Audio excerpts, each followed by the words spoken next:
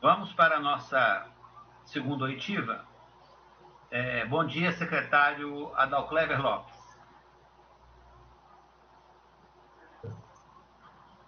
Bom dia, senhor presidente. Bom dia, presidente. Bom dia. Seja bem-vindo nessa CPI, viu, secretário? Muito obrigado. Está interferindo nisso. O senhor será inquirido como testemunha e, nessa condição, tem o dever de dizer a verdade sob pena de praticar crime de falso testemunho. Vamos às perguntas.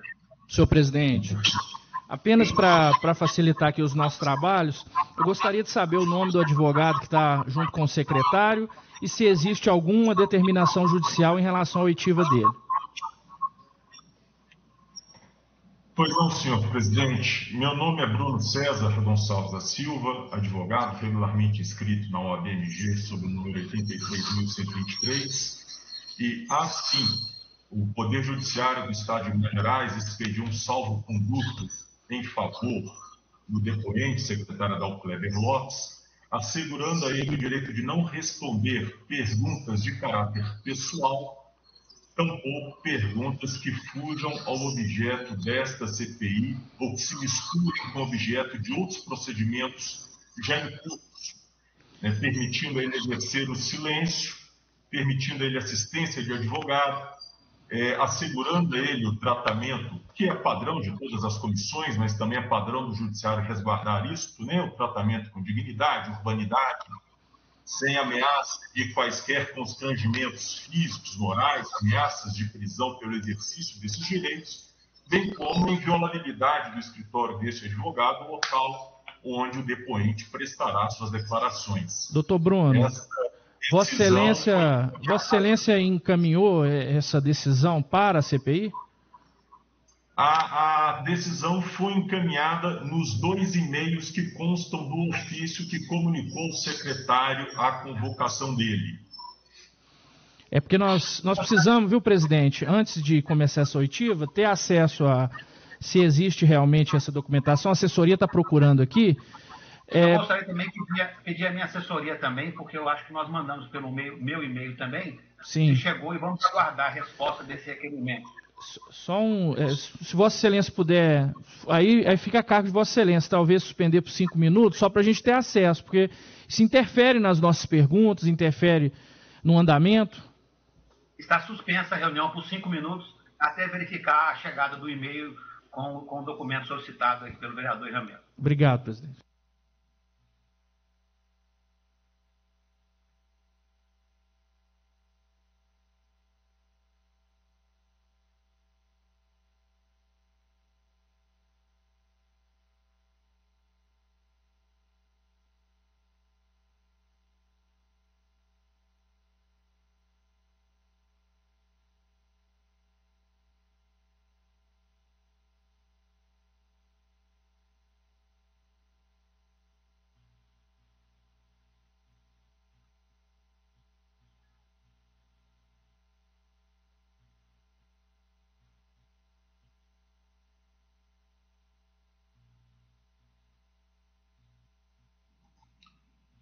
Senhor presidente, apenas para facilitar o trabalho da comissão da verificação, posso informar o número dos autos que tramita, se for do interesse da comissão.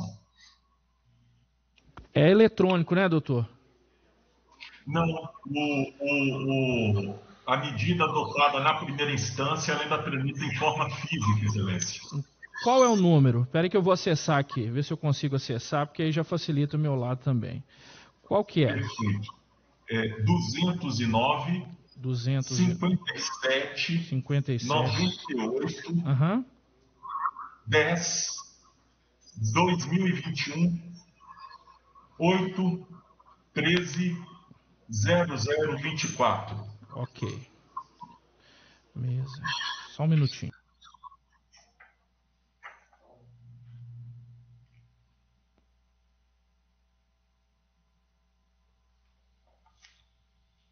Doutor Bruno, no acesso aqui ao processo, um habeas corpus, aqui só consta o seguinte: defiro o pedido liminar, servindo a presente decisão como salvo-conduto. eu não Exato. consigo acesso à decisão.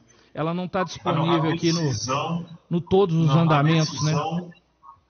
Perfeito. A decisão foi encaminhada, como eu havia mencionado, nos e-mails que constam do ofício de convocação. Se for o caso, eu te passar um e-mail agora, o senhor consegue enviar novamente? Perfeitamente. Espere que eu vou te passar o e-mail.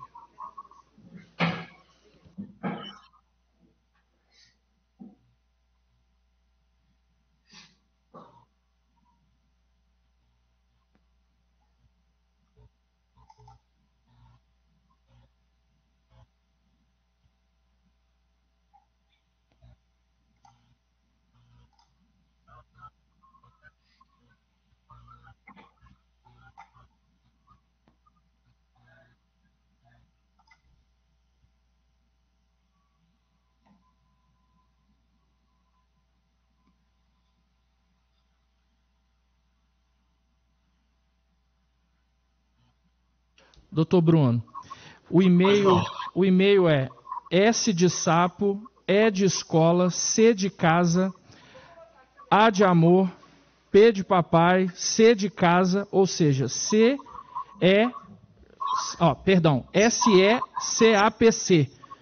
arroba cmbh.mg.gov.br. E está no chat aí também o e-mail. Se Vossa Excelência puder enviar, facilita aqui. O e-mail, a decisão já foi enviada para esse e-mail, Excelência. Mas nós não recebemos. Se puder enviar novamente. Ok, faço nesse momento.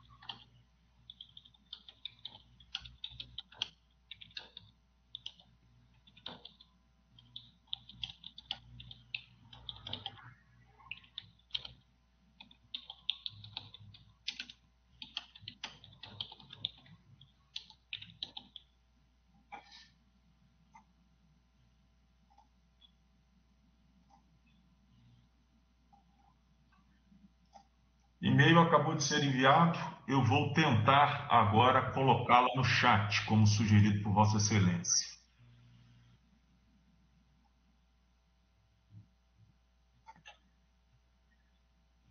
Não tem jeito, né?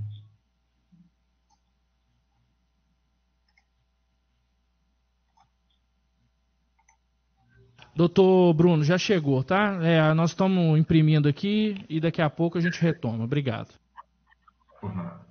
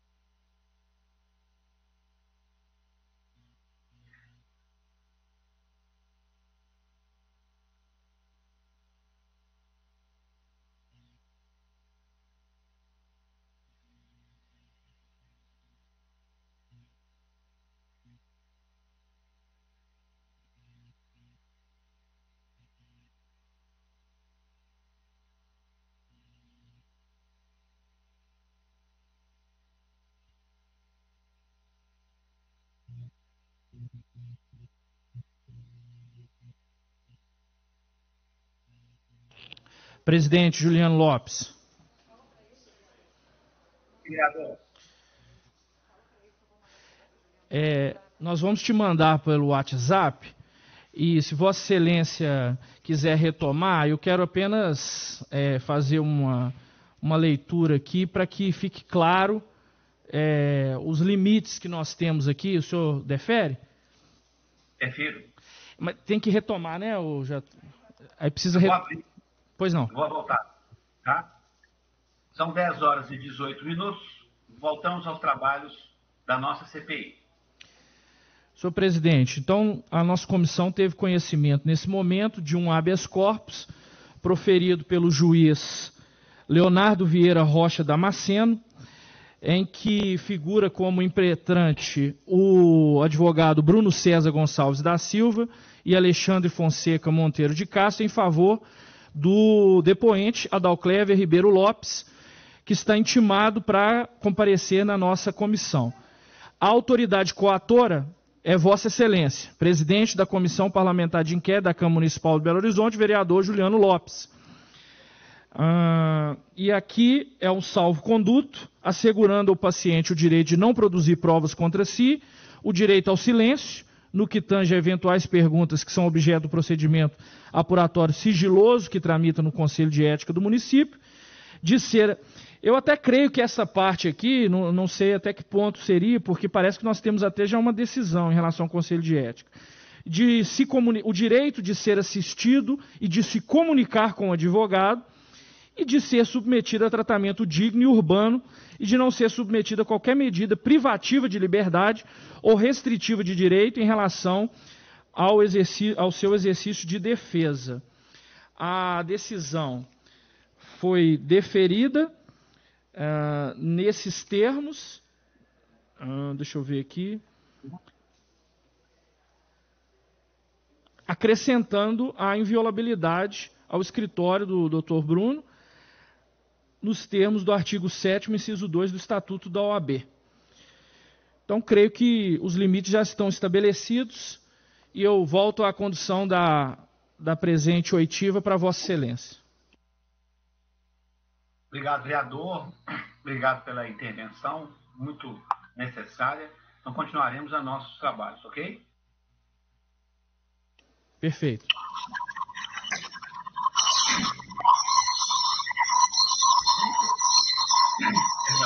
O microfone aberto aí, está dando...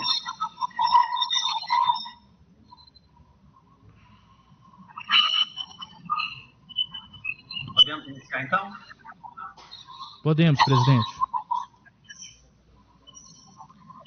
Secretário, o senhor ocupa o cargo de hoje secretário do governo do prefeito Alexandre Kalil, confere? Sim, ok. A diretoria de acompanhamento legislativo da prefeitura pede posicionamento dos outros órgãos, certo? Em relação a projetos de lei aprovados. Sim ou não? Por exemplo, para vetar um projeto que garante as academias como um serviço essencial, a Secretaria de Esporte foi consultada? Você sabe me informar? Bom, em relação a vetos, ele conversa diretamente com a assessoria legislativa, que o prefeito faz de acordo com a sua prerrogativa de vetar ou não. Isso, na verdade, não me compete. Sim. O comitê da Covid foi consultado sobre esse veto? Não sei informar, Vossa Excelência. O senhor não sabe informar? Não sei informar. Já que o senhor não sabe informar, o senhor sabe se existe alguma cópia dos pareceres desse comitê ou da Secretaria de Esporte em relação ao veto das academias como essenciais em Belo Horizonte? Bom, com certeza vai ter no órgão competente e vai ser a Secretaria de Esportes, né? Mas em relação ao veto, é ligado diretamente na pasta que o senhor comanda. O senhor teve alguma informação desse veto, secretário? Eu tive, como o senhor teve, pelo Diário Oficial. Sim. A prerrogativa do prefeito vetar, ele o fez e eu tomei conhecimento pelo Diário Oficial. Secretário, na estrutura da Prefeitura de Belo Horizonte, está escrito em decreto que a diretoria de acompanhamento legislativo é subordinada à Secretaria Municipal de Governo. Como o senhor não sabe em relação a esse projeto? Então, do projeto, como eu disse para o senhor, eu sei da tramitação e sei do veto. Sim, mas é o senhor não sabe quem vai comparecer. A prerrogativa, senhor presidente, é exclusiva do senhor prefeito, que vetou. Então, o senhor não sabe se houve, então, interferência do Comitê da Covid ou se houve uma interferência da Secretaria de Esporte.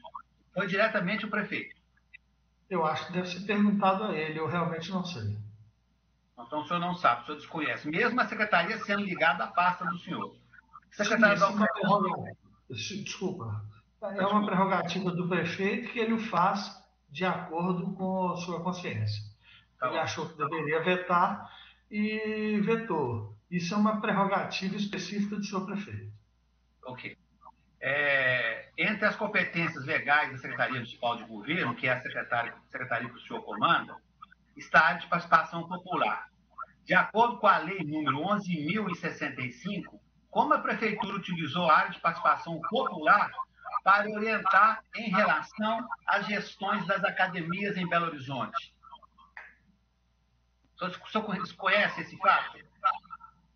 Não. Inclusive, no artigo 49, a Secretaria Municipal de Governo, uma das prerrogativas é justamente esse acompanhamento juntamente com as questões dos movimentos populares.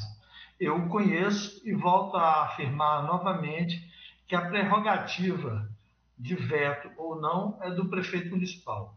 Sim, mas eu perguntei em relação à participação popular. Qual o caminho para o cidadão comum participar na gestão da crise da Covid? Bom, em audiência pública, na própria ouvidoria. Hoje nós temos um site da qual foi criado a Transparência COVID-19, que foi criado em 5/6/2020, que ele tem um portal e um site na prefeitura que cuida da transparência e controladoria geral do município. Ali, inclusive, qualquer pessoa pode entrar e acessar e colocar sua opinião. A área de participação popular da Secretaria de Governo não atua nesse caso? Porque tem uma área ligada à Secretaria de Governo em relação à participação popular. Como atua? Não atua nesse caso? Atua. Como atuou em todas as vezes que foi demandada.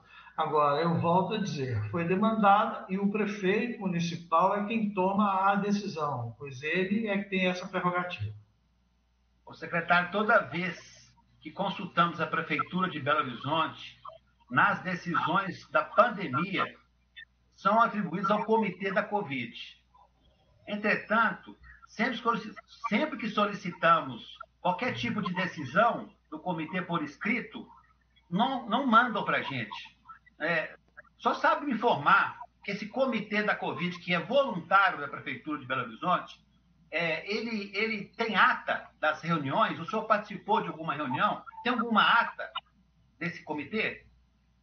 Bom, eu quero dizer que ele foi criado em 5/6/2020 e eu tomei posse já em 1/1/2021.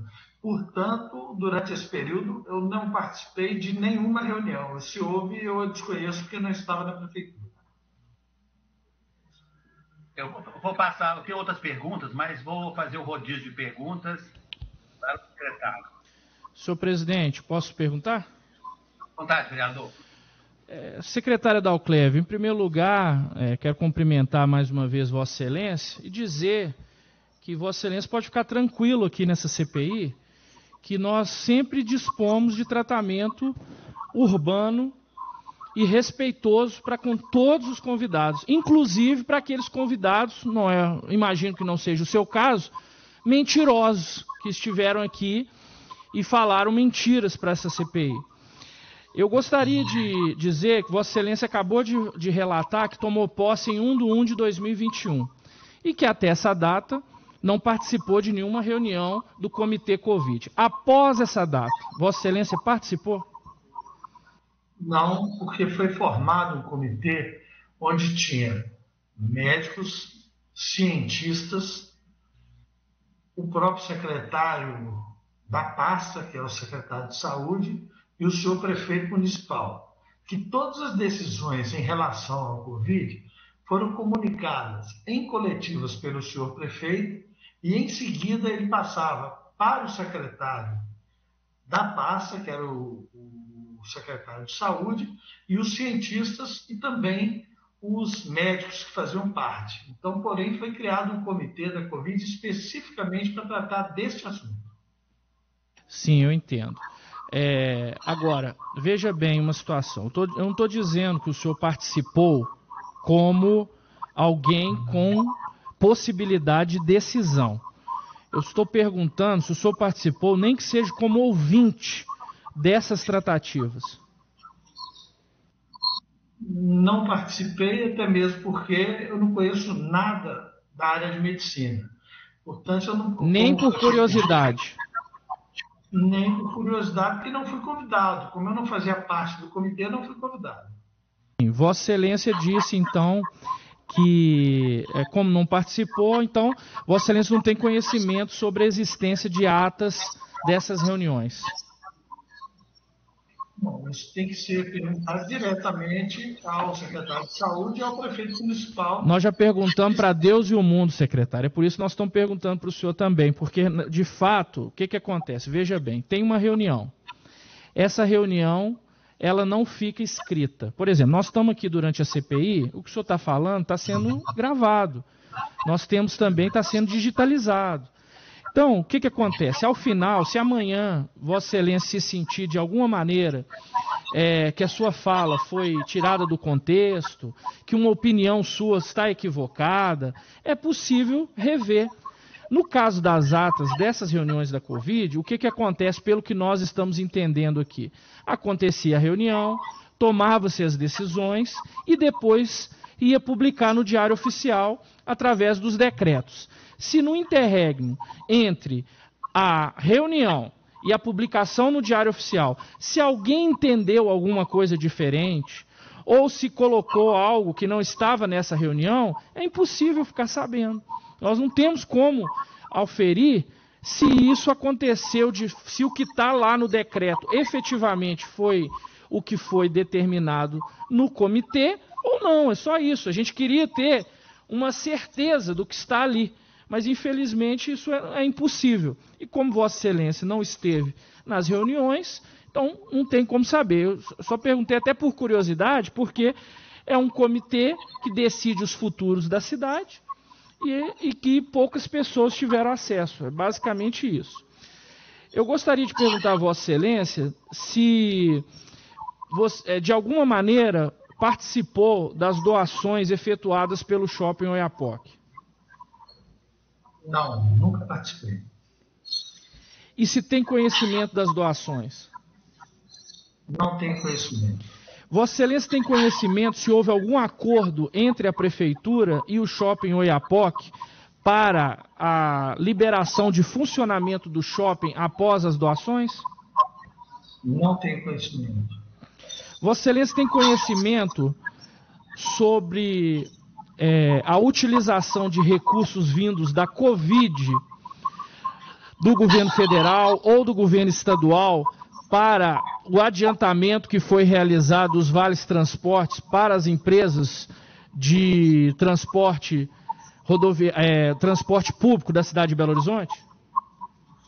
Não, Excelência. Até porque esse era um assunto que era de um órgão que não fazia parte da minha secretaria, que era a BH Trans, e a outra era o comitê, o prefeito, e ele fazia isso diretamente através das coletivas e tratava isso diretamente com quem é responsável pela pasta da saúde, não conosco.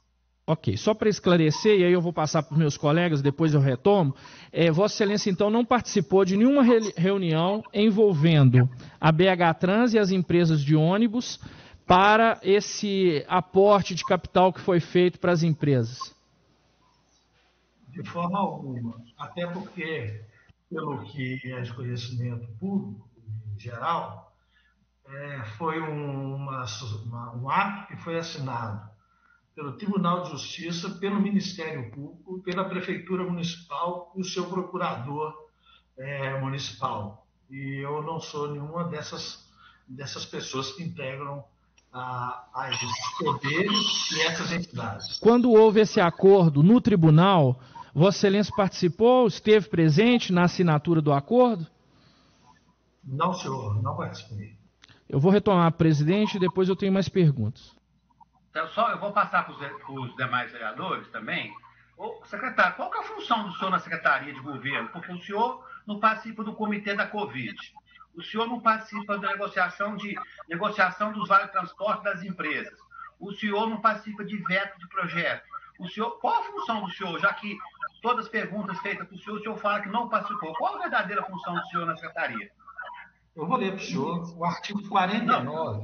Obrigado, não precisa ler. Eu já sei o artigo, mas o senhor não está exercendo esse artigo. Eu já sei o artigo. Estou exercendo o artigo, sim. Essa área de Covid, em hipótese nenhuma, senhor presidente, ela faz parte da minha secretaria. Eu queria ler, porque aqui fala o que faz parte da minha secretaria. Sim, não precisa, mas o caso da Covid é o momento que todo mundo está passando, né, que passou, que está terminando, né, mas ainda está quase. Mas é um momento que não vai contar no artigo, não, porque é uma doença que ninguém esperava.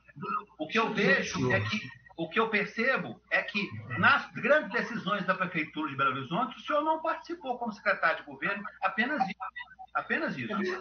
É verdade, presidente. Eu não, nesses momentos, dessas decisões, eu não era secretário. Eu tomei posse no dia 1º de janeiro, e essas decisões são anteriores a isso. Então, eu não tomei em nenhum momento, porque eu não era funcionário da Prefeitura. Então, eu não participei mesmo, nem poderia. Sim, mas depois do dia 1º de janeiro, houve algumas decisões do prefeito de abrir, de fechar o comércio, de escutar ou não o comitê da Covid, em relação ao acordo feito com as empresas de ônibus, que não foi cumprido, né, que a prefeitura não cumpriu o acordo, enfim, a BH Trans não cumpriu o acordo de tantos passageiros em pé, tantos assentados, enfim. Do dia 2 de janeiro até agora, a data que se encontra, que é no dia 14 de outubro, aconteceu muita coisa em relação à Covid e em relação à Secretaria do senhor. É apenas uma fala em relação a isso. Senador que queira fazer alguma pergunta, por favor. Senhor presidente, eu só queria esclarecer que foi criado um comitê, tem um portal Transparência Covid-19, que foi criado em 5/6/2020, e que é esse comitê que cuidou de tudo isso. E nenhuma outra passa a não ser esse comitê. Ok, obrigado. É um comitê criado que nós não temos qualquer tipo de documento das decisões tomadas por eles, né? Infelizmente.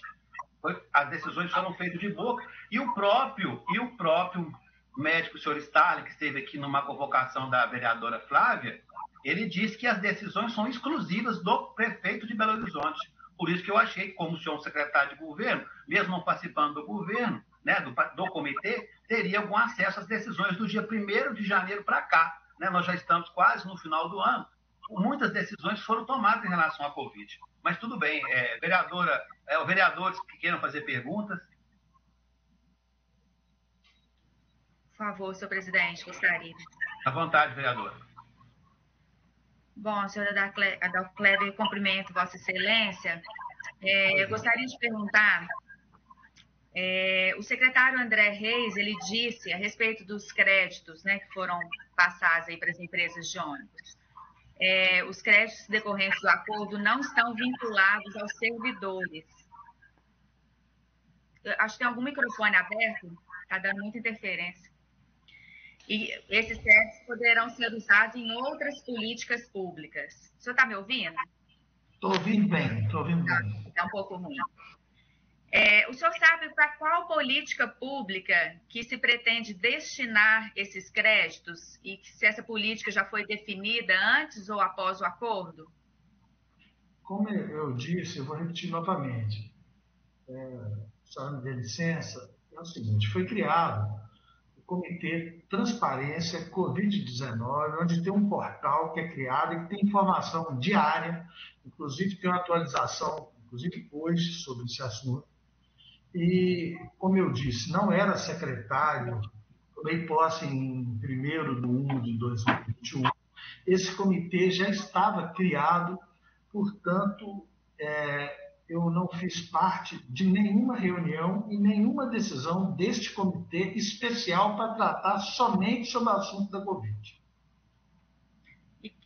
Eu gostaria, não sei se o senhor cometeu um ato falho, ou se realmente tem essa conotação. O senhor disse que o comitê Covid, o senhor chamou de pasta, e realmente foi uma pasta criada aí que tomou todas as decisões da cidade e que ficou isolada das demais pastas. O senhor concorda? O senhor não se sentiu aí até fora das decisões da cidade? Não, só me perdoa se eu disse pasta, então eu cometi algum equívoco.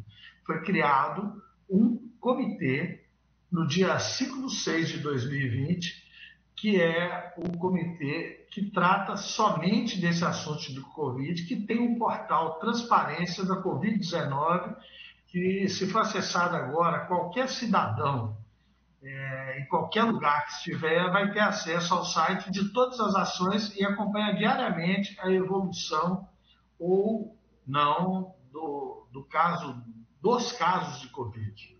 Diz que em nenhum momento eu participei quando não estava, quando cheguei já estava criado o comitê, e a minha pasta, em momento nenhum, fez parte deste comitê e eu jamais participei de uma reunião sequer deste comitê. Então, o senhor afirma, retomando aqui a minha pergunta, o senhor não tem ideia, o senhor não sabe para onde que vão se destinar esses créditos que são provenientes aí desses repasses, os créditos que vão sobrar, vamos dizer assim. O senhor tem ideia para onde que irão? Não, quem poderia responder isso melhor é o próprio prefeito ou então a Secretaria de Fazenda. Os repasses, com base no acordo do Tribunal de Justiça, eles acabaram em junho de 2021. Né? O senhor, segundo o senhor André, a política que vai receber esses créditos ainda não existe. O senhor não sabe para onde vão esses créditos? Não, eu acho que tinha que ser perguntado, então, ao senhor André, que disse isso, ao prefeito municipal e ao comitê que existe. E a Secretaria de Fazenda. Eu, em momento nenhum, participei de nenhuma reunião sequer e nem sequer dei nenhum palpite sobre esse assunto, porque não me foi solicitada essa opinião. O decreto 17.362 de 2020 dispõe sobre as medidas voltadas à prevenção da disseminação da epidemia do Covid-19 no serviço público de transporte coletivo de passageiros por ônibus. Foi flagrantemente desrespeitado e, mesmo assim, os repasses acordados no Tribunal de Justiça foram realizados no seu grau máximo. O prefeito, em algum momento, discutiu com o senhor as orientações sobre a possibilidade de rescisão desse acordo? Houve alguma articulação nesse sentido? Não, em nenhum momento ele discutiu esse assunto comigo e o prefeito toma as decisões, como eu disse, a prerrogativa dele, e neste caso ele não me consultou e não houve nenhuma consulta nesse sentido. Gostaria então, senhor presidente, de deixar registrado em ata que, mais uma vez, cabe ao seu secretário de governo executar as prioridades do prefeito, e o prefeito, mesmo tendo à disposição da assessoria técnica, não determinou que se encerrasse, o cessamento dos repasses. E nós concluímos, então, que o fato da população andar exprimida nos ônibus durante a pandemia, com as empresas de ônibus recebendo dinheiro para piorar o serviço, não era uma prioridade do prefeito. Definido, claro. Excelência, isso não foi fala minha, isso é uma conclusão de Vossa Excelência. Eu disse que não tenho nenhum conhecimento desse assunto. Sim, a minha conclusão, gostaria de deixar registrado em ata. Vou passar para os meus colegas e retomo. Vereador? Senhor presidente, vereador Nicolas. À vontade, vereador. Bom dia, senhor Adalclever. Conforme o senhor iria ler aí, a Lei 11.065/2017, desse município, em seu artigo 49, inciso 4, uma das atribuições da pasta é adotar as medidas necessárias para a execução de prioridades definidas pelo prefeito de forma articulada com outros órgãos e entidades. Diante disso, qual foi a atuação do senhor em relação à antecipação da compra de créditos entre prefeitura e empresas de ônibus? Primeiro, bom dia, vereador Nicolas. Bom dia, secretário. Como eu disse anteriormente, o assunto era tão grave e tão que assolava todos nós, todas as nossas famílias, de qual todos nós perdemos vários amigos, colegas, e diante de tantas mortes, o prefeito tomou a decisão de tomar suas decisões em bases científicas.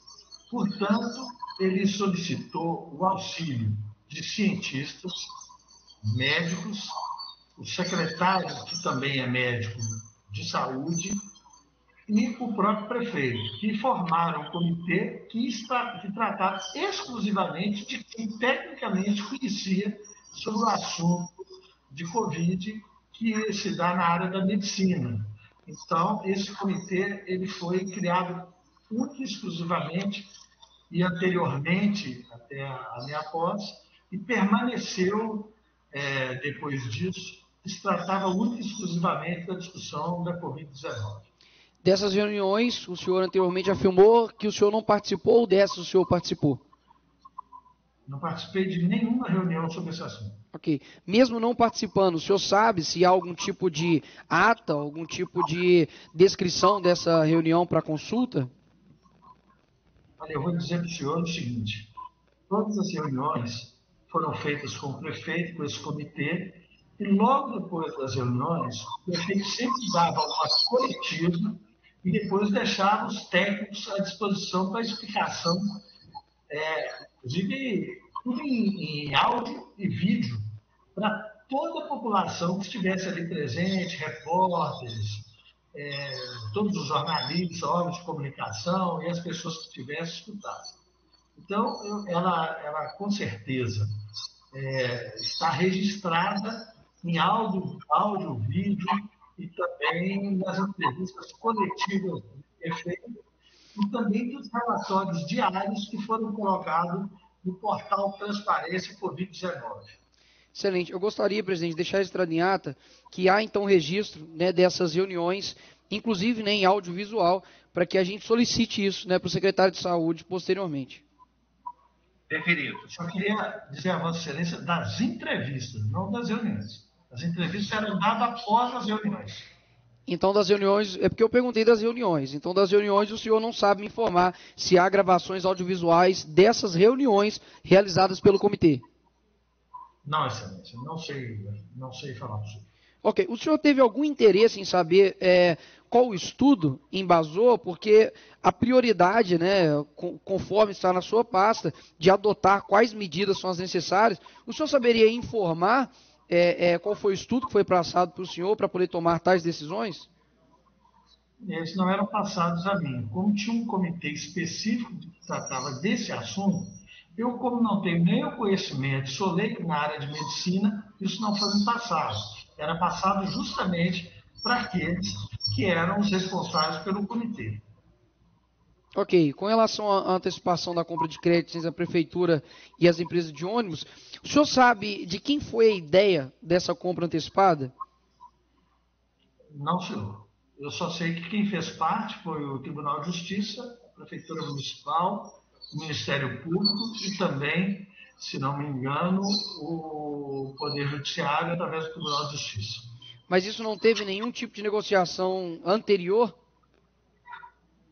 Quem pode dizer isso é o próprio prefeito, porque ele ou o presidente do Tribunal de Justiça ou o Procurador-Geral de Justiça é que pode responder a Vossa Excelência. O primeiro lockdown da cidade foi publicado em 18 de 3 de 2020 e começou a valer dia 20 de 3 de 2020. 7 dias depois, em 27 de 3 de 2020, as empresas de ônibus receberam um repasse de 5 milhões de reais. Há comprovação dessa negociação? Como eu disse, senhor, não tenho nenhum conhecimento, porque isso não passou pela minha pasta e sim pelo comitê. Ok. Qual a sua relação... 2020, excelência, desculpa, 2020, eu também, nessa época, eu não estava na prefeitura, portanto, não tinha nenhuma informação que eu não era secretário nessa época, nem funcionário da prefeitura. Nessa época, o senhor auxiliava o Kalil de alguma forma? Não, eu tenho outros trabalhos do qual eu fazia, fui para um instituto na qual eu trabalhei durante esse período. Qual a sua relação, secretário, com os empresários que realizam o transporte público na cidade? Da cidade, nenhum. O senhor nunca teve nenhum tipo de reunião com os empresários de transporte público da nossa cidade? Eu conheço todos, para te dizer a verdade. Eu conheço todos do transporte público estadual, até porque fui parlamentar por 4 mandatos, presidente da Assembleia por 2 vezes consecutivas por unanimidade, fui presidente da Comissão de Transportes por 2 vezes na Assembleia Legislativa e conheço todos, né? Para dizer a verdade, o senhor eu conheço todos. Sim, a minha pergunta, então, qual é a sua relação com esses empresários? Se o senhor já teve alguma reunião para discutir, inclusive, as próprias prioridades, as medidas aqui para execução das prioridades do prefeito. Neste ano, por exemplo, o senhor não teve nenhum tipo de reunião com esses empresários? Em relação ao prefeito, como eu disse, tem um comitê do Covid-19. Esse eu não participei. Na Assembleia Legislativa eu participei de muitas, até porque eu era o presidente da Comissão de Transportes por 2 vezes. Secretário, estou perguntando especificamente da sua atribuição quanto secretário, não no âmbito da Assembleia Legislativa. Com relação, novamente, fazendo a minha pergunta, com relação aos empresários que realizam o transporte público na cidade, qual é a sua relação com eles? Hoje, nenhuma, até porque quem trata desse assunto é o senhor prefeito, diretamente com o grupo de trabalho. Entendi. Senhor secretário, você consegue descrever para mim algo objetivo que o senhor tem feito desde a sua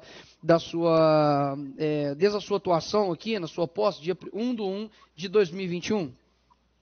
Tem várias. Sim, o senhor pode, me cita, por favor.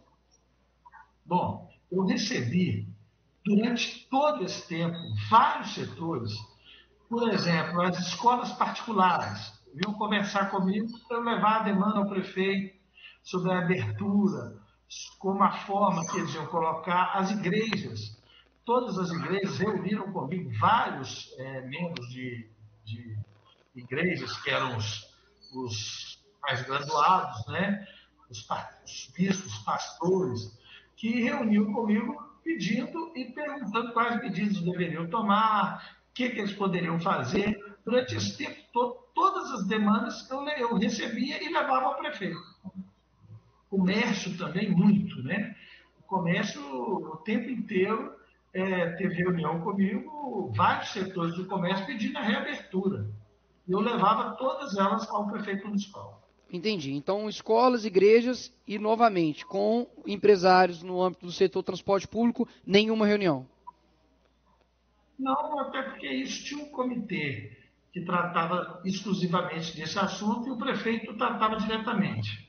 Sim, o comitê, se for parar para pensar, reuniu com as escolas, também com as igrejas. Sim.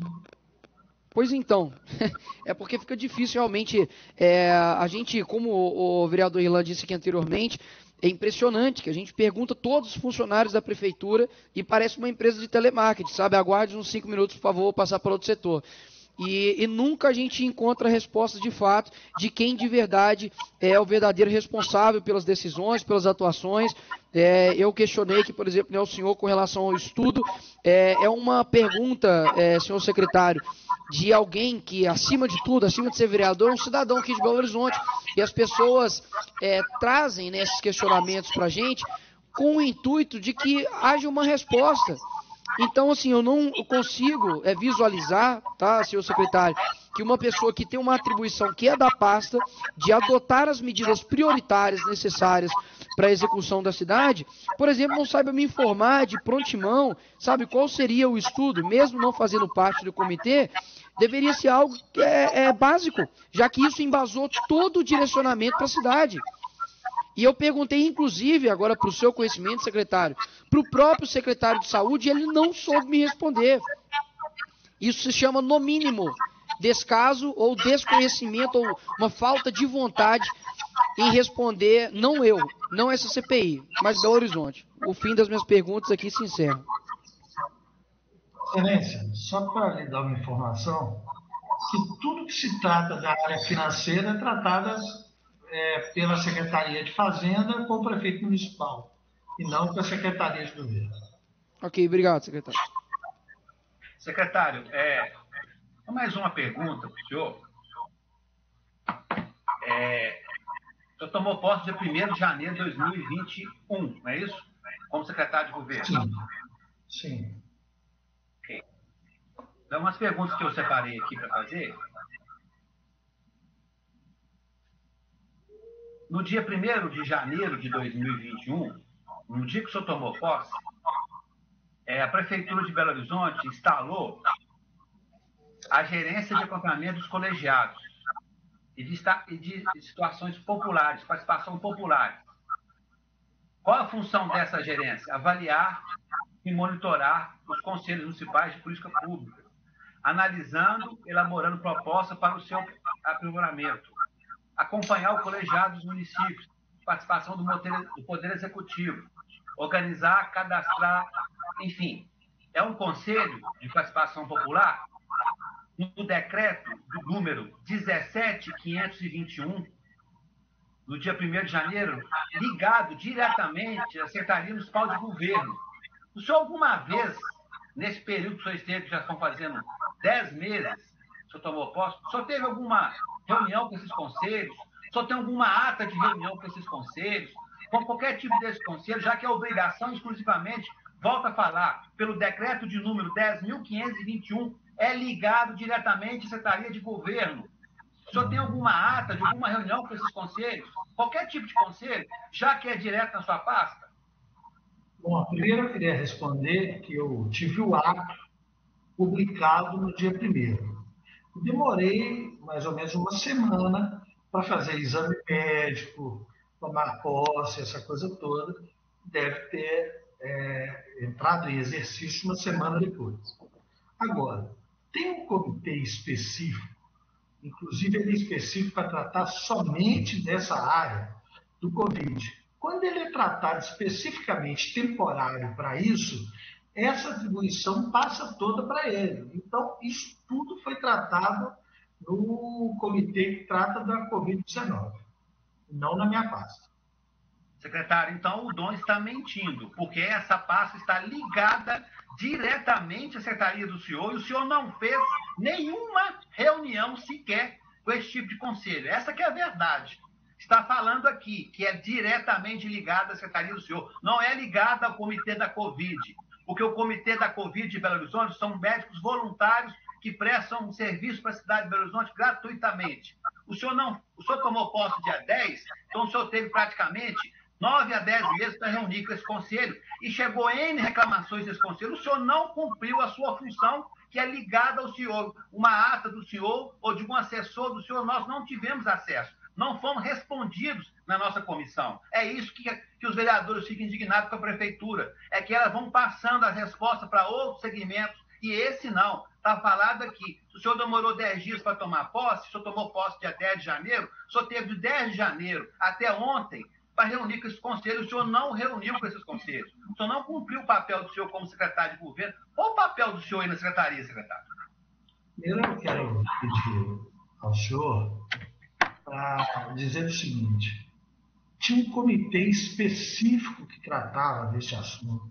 Foi criado temporariamente para tratar dos assuntos de Covid. Todos os assuntos de Covid foram tratados neste comitê. Então, todas as outras secretarias, elas não participaram. Foi um comitê em que tinham médicos voluntários, médicos concursados da Secretaria de Saúde, tinha o secretário, inclusive, de Saúde, e o próprio prefeito, que tem a prerrogativa de tomar todas as decisões.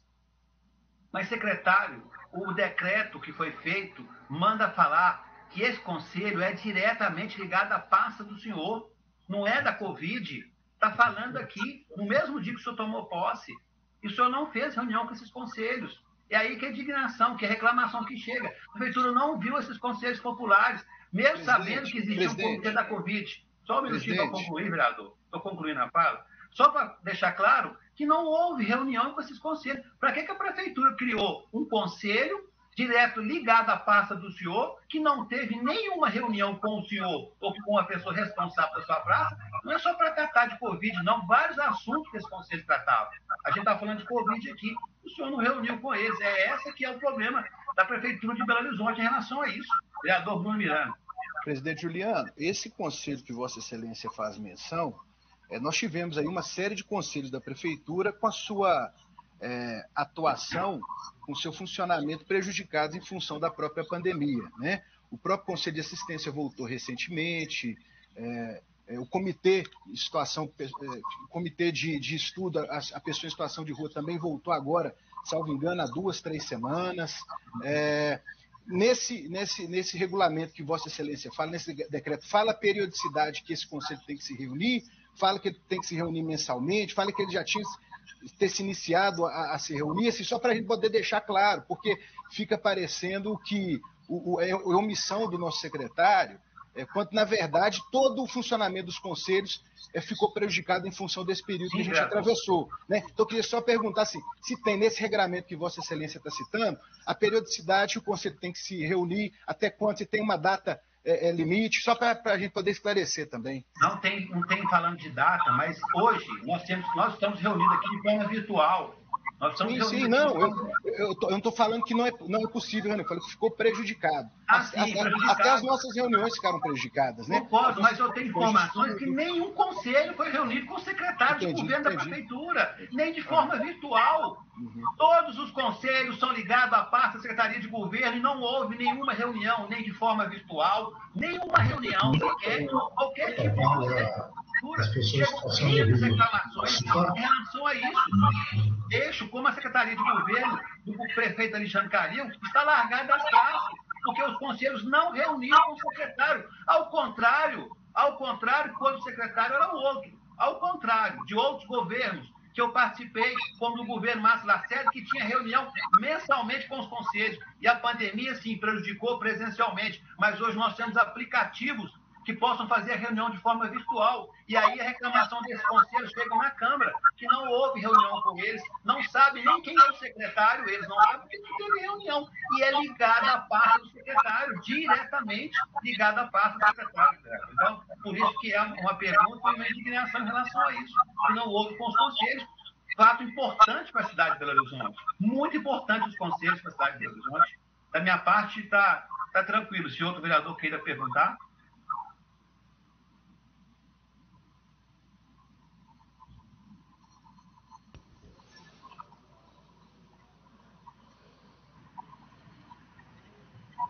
Eu gostaria, senhor presidente.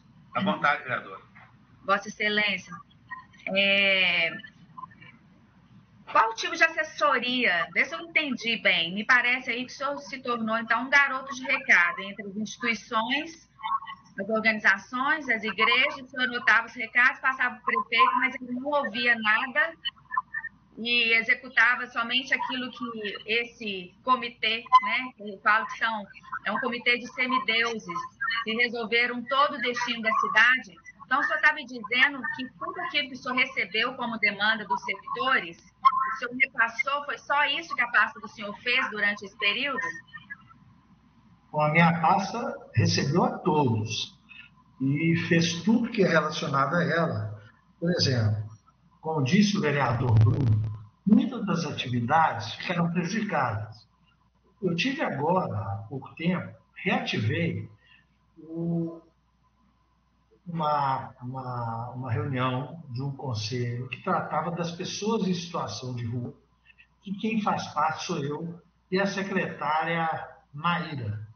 Portanto, nós reunimos agora, há pouco tempo, porque antes nós não tínhamos a mínima condição de reunir por uma questão da pandemia e do afastamento, né, que foi colocado e que nós não poderíamos, em hipótese nenhuma, nos reunir nem aglomerar. Eu segui nem virtualmente? Bom, virtualmente não foi solicitado nenhuma reunião à minha secretaria, até porque, como tinha um comitê específico tratando da doença COVID-19, essa pasta não fazia parte, em hipótese nenhuma, deste comitê. Faziam dele os médicos, cientistas, secretário de saúde e o prefeito municipal. Eu gostaria o senhor falou aí inúmeras vezes, Vossa Excelência, a respeito desse comitê. Então, todas as decisões da cidade foram feitas, definidas, né, por esse comitê. Eu gostaria de perguntar se o senhor tem conhecimento que os membros, 2 membros desse comitê, Dr. Carlos Starling, Dr. Estevão Urbano, eles fazem parte de uma organização, de uma associação que se chama AMECI, que, inclusive, vendeu protocolos de retorno para as escolas. O senhor considera isso, como a gente considera aqui, realmente aí uma questão de estar mesmo entrando no setor público, no setor privado? Eles fazem parte dessa organização, ou seja, eles criaram a dificuldade para vender a facilidade. O senhor tem conhecimento disso? Bom, não tem. Se tem conflito, quem tem que tratar disso é a Comissão de Ética. O senhor não considera isso um conflito de interesse? Se houver, tem que ser tratado na Comissão de Ética e eu não posso previamente julgar aquilo que eu não conheço. Eu gostaria de deixar isso registrado em ata. Todas as decisões da cidade foram estabelecidas, resolvidas por esse comitê, um comitê fechado. Me parece que nesse período da pandemia, todas as outras pastas deixaram de existir porque não tiveram nenhuma autonomia nas decisões da cidade. E 2 dos membros desse comitê, eles fazem parte de uma organização que vendeu o protocolo de retorno para as escolas. Claramente um conflito de interesse, senhor presidente, dos membros desse comitê, que são voluntários, mas que venderam protocolos de retorno para as escolas, ou seja, criaram a dificuldade para vender a facilidade. Por favor, registre em ata, senhor presidente. Está registrado, vereador. O presidente Juliano, só assim, eu queria contestar, assim, vai ficar registrada a fala da vereadora Flávia, mas o que ela fala é muito grave, né? A partir do momento que a pandemia que nós tivemos aí as primeiras infecções, os primeiros óbitos, e a prefeitura rapidamente agiu, né, no sentido de tentar conter a proliferação do vírus, esses médicos respeitados, né, cada um com uma carreira brilhante, foram de forma voluntária prestar um serviço para a cidade, né? Daí a dizer que depois de 1 ano, eles usaram uma entidade para poder vender protocolo para a escola. Eu acho que isso é muito grave e a gente tem que tomar muito cuidado. Porque naquele momento a gente não sabia o que daria essa pandemia, né? Eles também, era novidade para todo mundo. Eu acho que o prefeito Alexandre Kalil agiu corretamente, né? Instituiu um comitê técnico, científico, né? Ao contrário do governo federal, né? Que o ministro da Saúde foi 3 mandado embora, não tinha nem comissão, nem reunião técnica. Se a prefeitura tinha reunião e depois tinha sabatina do jornalista para saber a motivação de cada ato do comitê, o governo federal já não tinha nada. Foi um desgoverno absoluto, um negacionismo absoluto. Só depois de centenas de milhares de mortes é que o presidente, mesmo assim, ele não parou não, de negar o problema, não. Então, assim, a gente tem que tratar as coisas com muita seriedade aqui.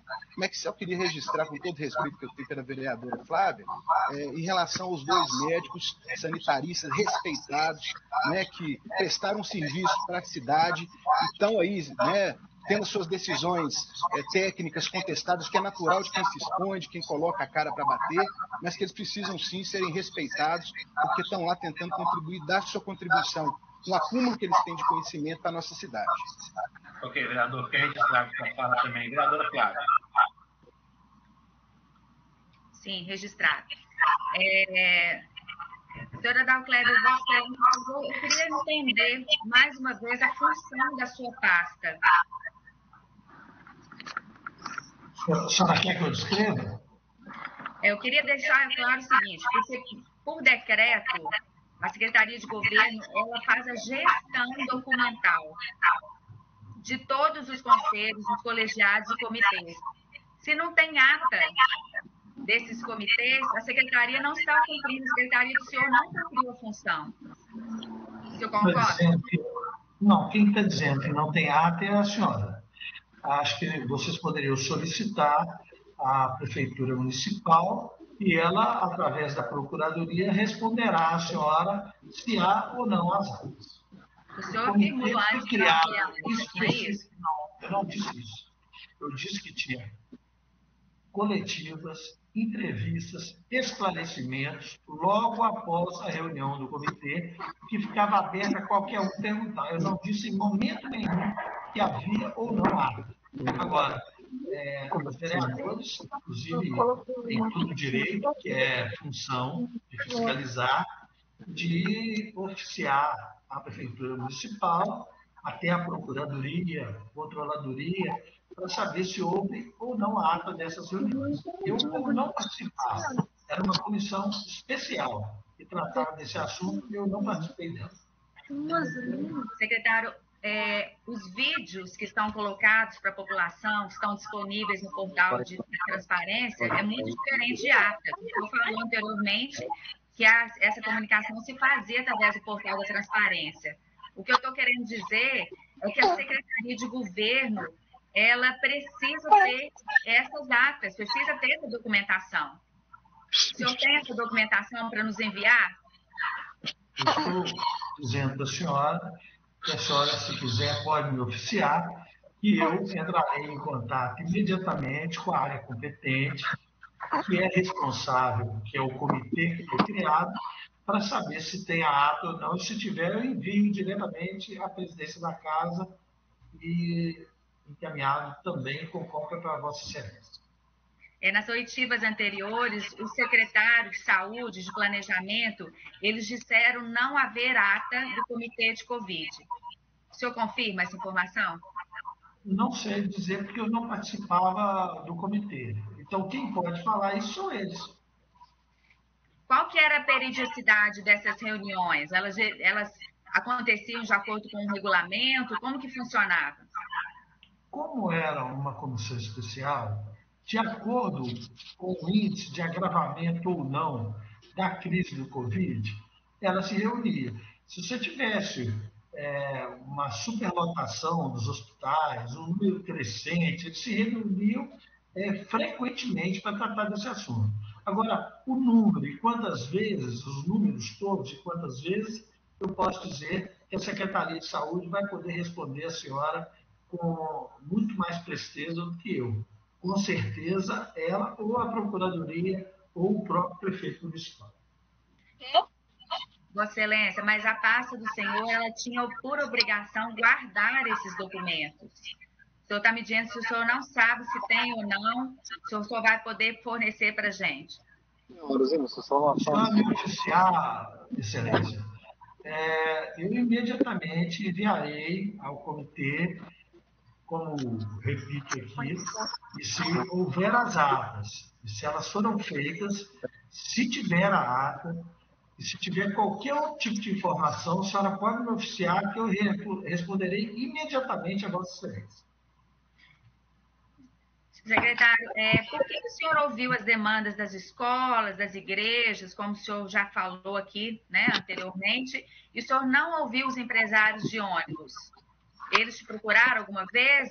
Já não são conhecidos do senhor? Então, nesse período de pandemia, o senhor ouviu outros setores, não ouviu os empresários? Até porque isso não fazia parte. Era, na verdade, a BH Trans que fazia isso. Então, se alguém ouviu os empresários de ônibus, foi a BH Trans e não a Secretaria de Governo. Então, o senhor não teve contato com os empresários? Não tive contato. Alguma oportunidade de doação foi dada a alguns outros setores, como foi o Shopping Oi? O senhor tem conhecimento? Não tenho conhecimento. O senhor sabe se algum outro setor foi beneficiado com a antecipação de compra de algum objeto, como foi o setor de transporte? Não, Excelência. Não o quê? O senhor não sabe ou não sabe? Não tenho conhecimento. Ok, satisfeita, senhor presidente. Ok. Algum outro vereador queira fazer um tipo de pergunta? São 11h30. 12 minutos, nós estamos prorrogando essa CPI por mais 1 hora. Algum outro vereador queira fazer o tipo de pergunta? Tem os vereadores também, presidente, que não são membros da CPI aí presentes. Vereadora Fernanda, vereador Léo. Vereadores, fiquem à vontade. Fechar o microfone.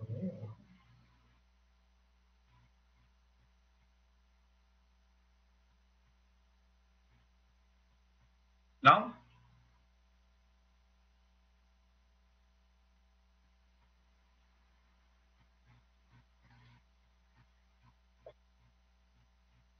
Então, nós vamos estar, primeiramente, agradecer, né, ao secretário Adalclever Lopes pela participação aqui na nossa comissão.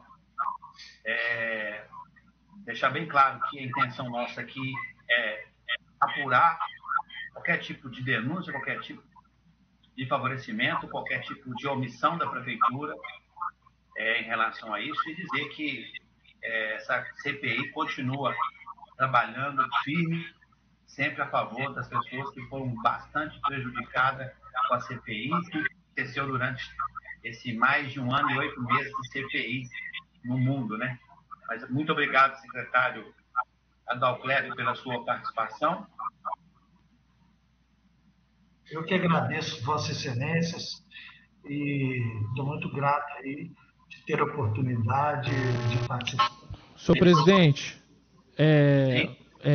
gostaria de pedir para Vossa Excelência, parece que nós temos aqui ainda, eu recebi aqui da vereadora Fernanda, parece que, acho que ela deseja manifestar.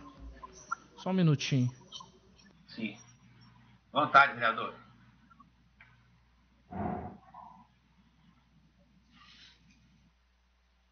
Presidente, não sei se Vossa Excelência está conseguindo ver o link, o chat. O chat? Não, a Fernanda, ela acabou de informar aqui que não tem perguntas. Mas peraí que tem vereador que está querendo entrar também. Parece o vereador Léo. Vereador Léo. Ele chegou a abrir para manifestar e não sei se fechou. Da minha parte, eu estou satisfeito. Obrigado, presidente. Obrigado, secretário. Só um minutinho. Eu gostaria de falar. Vereador Léo. Só saudar, Juliano, parabenizar você e os vereadores, saudar nosso secretário Adalclever. Eu acho que ele prestou os esclarecimentos que tinham que ser prestados aí. A obrigação do governo está dando os esclarecimentos, né? A obrigação da Câmara Municipal está fazendo os questionamentos e a gente, com muita tranquilidade, o secretário vem aí, eu acho que respondeu todas as perguntas de maneira a aclarar as dúvidas dessa comissão. Parabenizar a todos aí e desejar aí um bom trabalho a todos. Ok. Tem mais algum outro vereador que queira entrar ainda? Que queira fazer pergunta? Oi? Eu. Quem é? Vereador Gabriel, estou aqui. À vontade, vereador. Ao contrário do vereador Léo, presidente Juliano, eu quero, claro, parabenizar a comissão e manifestar mais uma vez a minha repulsa por esta pessoa que ocupa a Secretaria de Governo. Na pior das hipóteses, é um funcionário fantasma.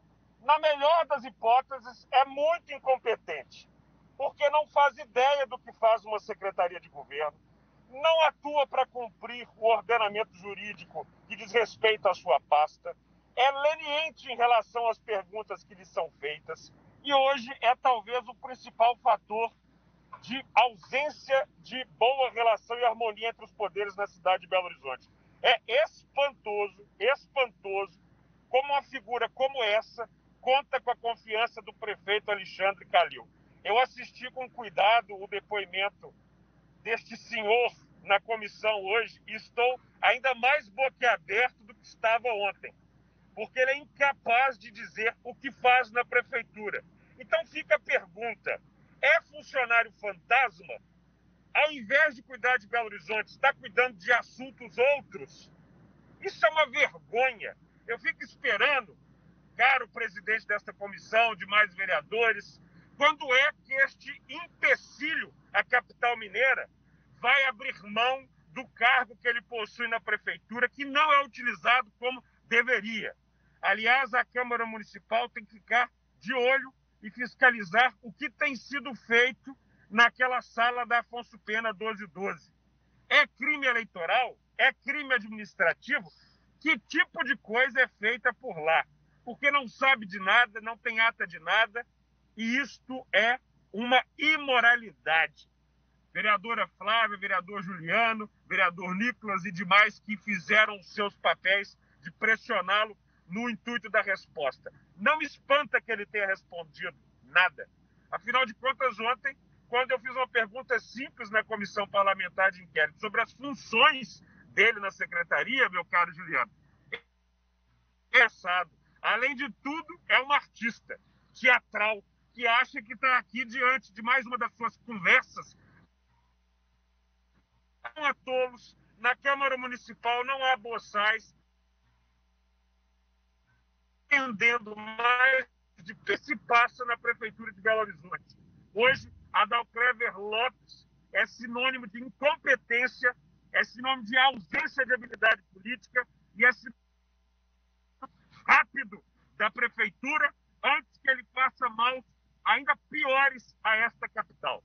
Esta, presidente, é a minha manifestação. Obrigado, vereador.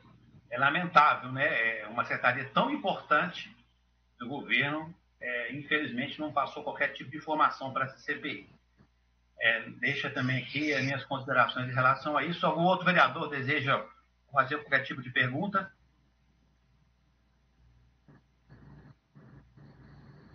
Ok. Vereador? Estou satisfeito, excelência. Ok, obrigado, vereador Inan. Deixa eu pegar minhas horas aqui, que eu estou sem horas. Senhor presidente, gostaria apenas de cumprimentar Vossa Excelência pela condução dos trabalhos. Foi uma satisfação acompanhar meu constituinte neste ato, conduzido da parte de Vossa Excelência e dos integrantes dessa comissão com muito respeito, o que, como dito no início, era o esperado. Estaremos sempre à disposição. Muito obrigado. Eu que agradeço. Obrigado. Então, são 11h19. Declaro encerrado a reunião da CPI da Covid. Tenham todos uma boa tarde.